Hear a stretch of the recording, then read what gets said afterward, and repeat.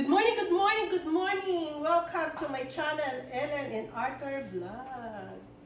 Sa hindi pa nakapag-subscribe, subscribe na at pindutin ang bell button para ma-update kayo sa aming mga video. Ngayon po ay magluluto tayo ng chiffon cake dahil birthday ng kapatid ni Arthur. Happy birthday! Ngayon po ay magsisimula tayo sa dry ingredients. 1/4 cup cake flour. Pag wala po kayong cake flour, gumawa lang po kayo sa isang 1 cup na all-purpose flour. Babawasan nyo ng 2 tablespoon. Bawasan nyo siya ng tablespoon sa 1 cup. Tapos, palitan nyo ng cornstarch na 2 tablespoon din. Tapos, salain nyo siya ng 5 beses or 3 beses. Ngayon po yung ating dry ingredients ay 1 tablespoon of baking powder.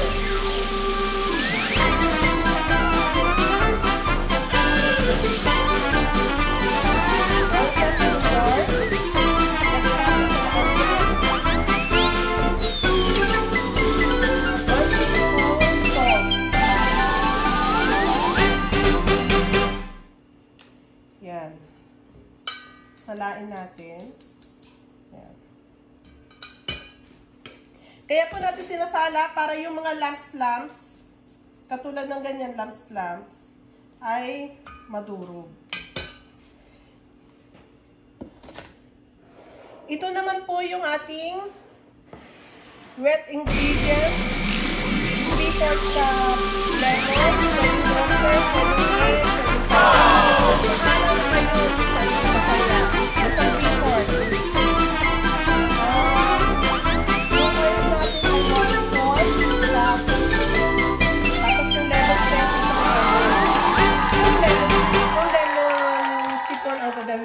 pag hindi naman lemon, huwag nyo naman lagyan ng zest.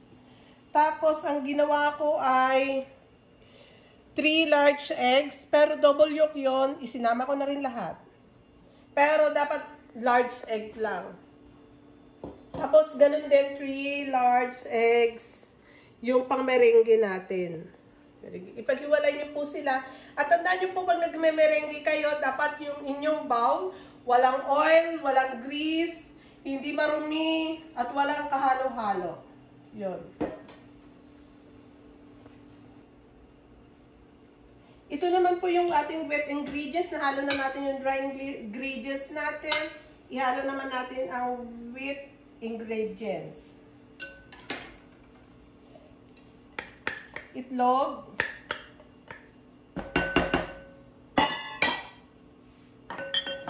Yung ating zest, ang ating langis,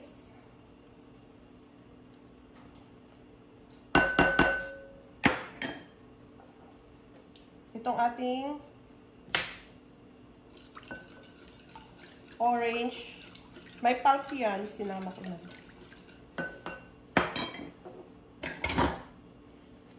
Ang ating vanilla, hindi po yan sponsor. 1 teaspoon.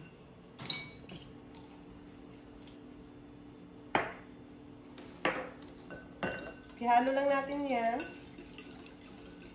Tapos ipagsama mo siya. Ipagsama natin yung dried ingredients natin sa wet ingredients.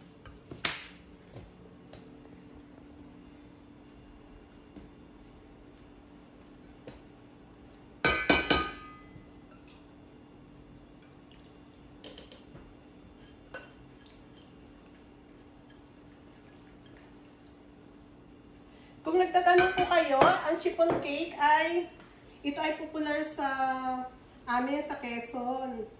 Tuwing nagbabakasyon po ako, ay ginagawa ko tong racket. Kasi kailangan yung sahod ko na 2 months na aking bakasyon, ay kailangan humaba pa yung aking allowance, ang aming allowance. Kasi wala namang sahod pag nagbabakasyon dito. Pero sikat na sikat sa Quezon ang chiffon. Napampasalubong. Sorry.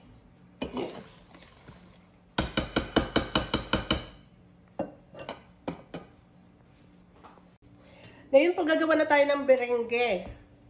Mayroon tayong electric mixer. Pag wala kayong electric mixer, ulit, ihanda ang ating mga braso.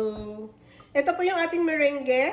White egg, 1 cup sugar, at saka konting lemon, 1 teaspoon.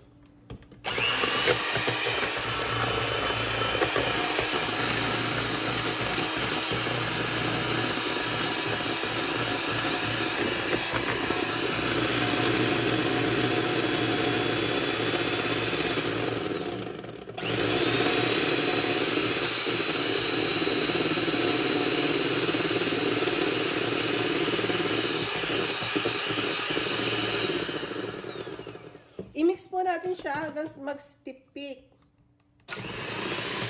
Tapos konti-unti natin ilagay ang ating sugar.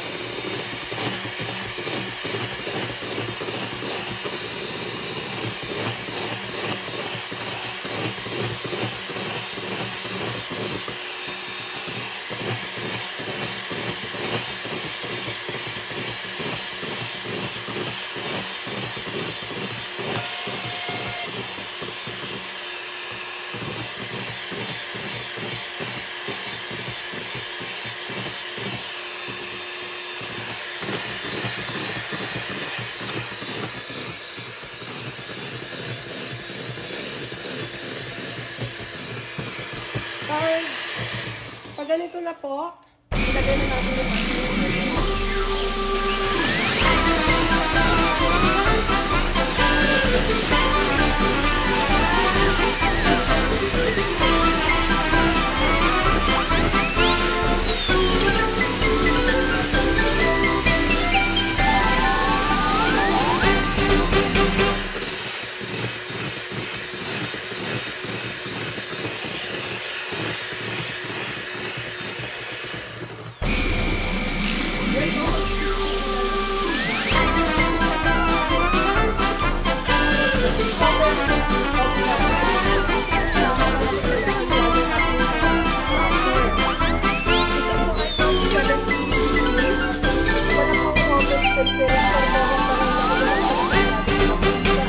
ang gusto ko po ay up and down, pero yung iba talaga down.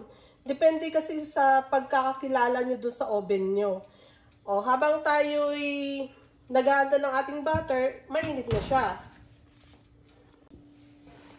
Okay, ito na po yung ating butter, yung ating wet butter, at saka ito ang hinanda nating meringue.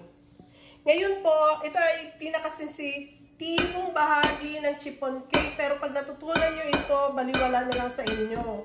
Kaya, ipaghapit natin siya. Hindi po pwedeng overmix kasi hindi maganda ang kalalabasan ng chiffon nyo pag overmix din. Kaya unti-unti. Ang tawag po dito sa fold na ito ay cut and fold. Cut and fold. Cut and fold. Cut and fold. Cut and fold. Kaya yung iba hindi nagtatagumpay sa kanilang chiffon dahil dun sa cut and fold. Kaya dapat ay yung una-una nyo matututunan ang pag-cut and fold. Ganyan. Kasi hindi siya pwedeng overmix.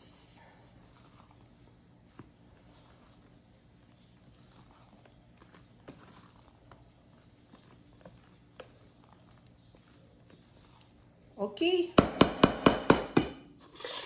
Ang ating pong pan, nilagyan ko siya ng baking paper o baking parchment para pag naluto po siya, hindi na po siya babagsak at madali nyo siya marirelease sa pan nyo.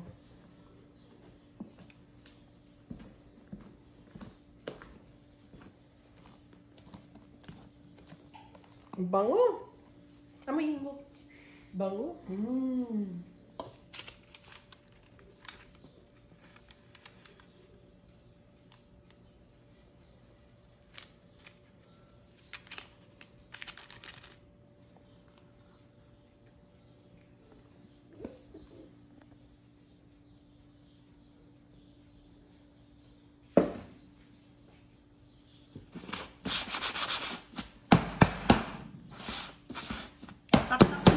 Ganyan.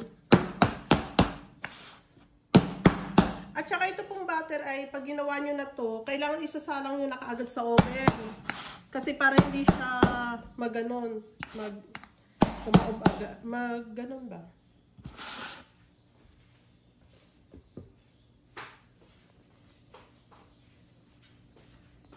Ibig natin po siya ng 40 minutes to 45 minutes. Pero 40 minutes, i-check nyo na siya para hindi siya ma-overcook.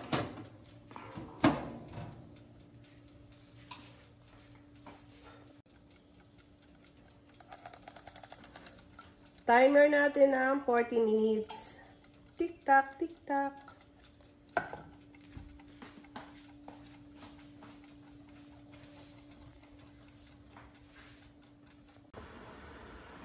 Okay, after 40 minutes, i-check nyo na kung luto na siya.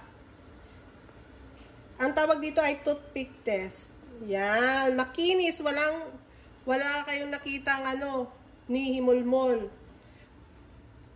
Ganda. Pambenta na to. O, tatanggalin nyo na siya sa pan. Look. Ngayon, para hindi siya bumagsak, ang tawag dito ay cooling rack. Iko-cooling rack mo siya. Yan. Agad-agad. Yan. Iwan nyo na siya hanggang sa lumamig dyan.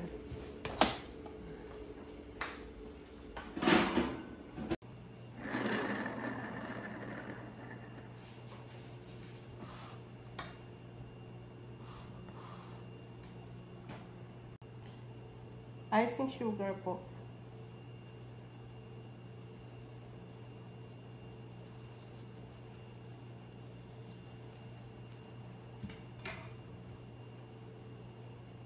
Try.